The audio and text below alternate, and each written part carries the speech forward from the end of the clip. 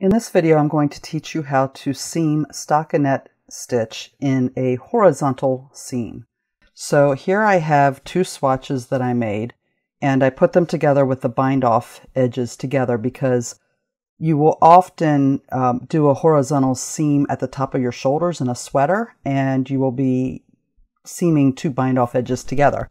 Now, it doesn't matter whether you do two bind off edges together, a cast on and a bind off edge, or two cast on edges. It's the same regardless of which way you have your pieces positioned.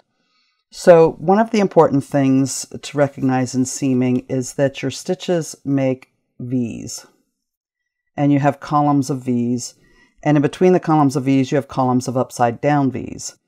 So what we are going to be looking at in these swatches when you're doing this is with the swatch closest to you, you're going to want to look for the upside down V's, and on the swatch further from you, you want to look for the right side up V's, and that will make sense in just a minute. We are always going to seam from the front.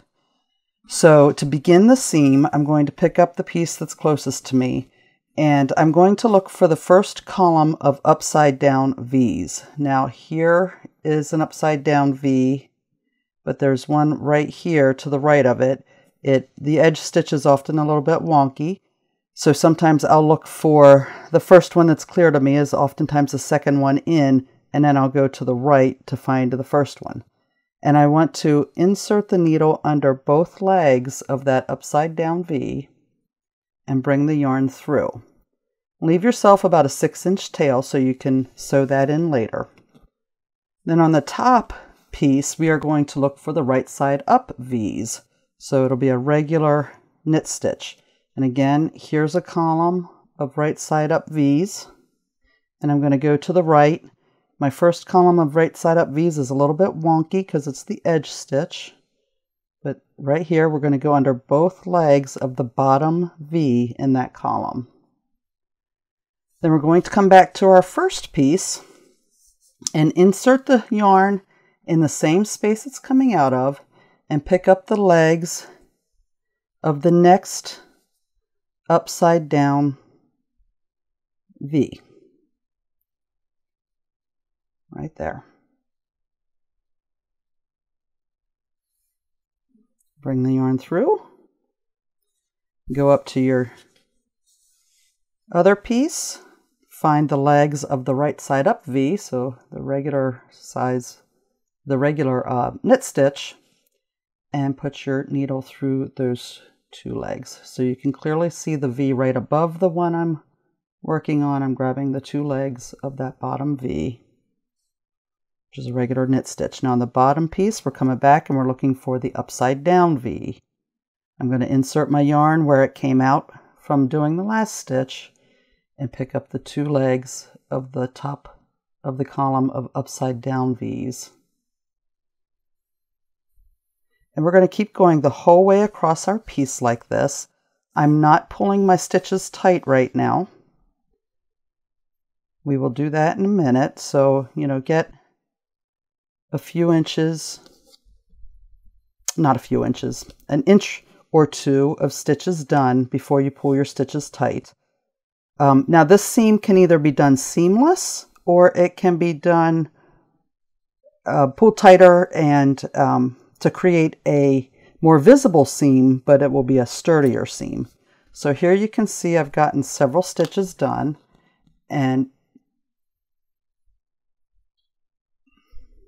let's get the light right. Come on.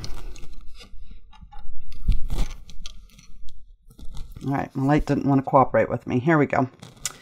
You can see, if I isolate that, that yellow stitch that I made is making a V, and it's connecting this column of V's with this column of V's. And then this stitch next to it, same thing. It's making a V, and it's connecting this column of V's with this column of V's. Now, I can either pull this very tight to make a nice sturdy seam, and I will do that right now. And it's going to look like this. And you can see you cannot see the seaming yarn from the front. It leaves a bit of a bump on the back. This is what it looks like on the back. Now, if we did not want to pull that seam so tight, if I loosen it up here, and we make those stitches about the same tension as the knitting we did, then the seam will be more invisible, and it will not be as sturdy as if you pull it tight, but it will look nicer from the outside. Now the inside or the wrong side is still going to have that bump. This isn't the same as doing Kitchener stitch, but it is going to give you a much neater looking seam from the outside. And if I was using the same color yarn and I tightened those stitches up just a hair more so they match the tension of my knitting, you can see how that would make a nice invisible seam going across there.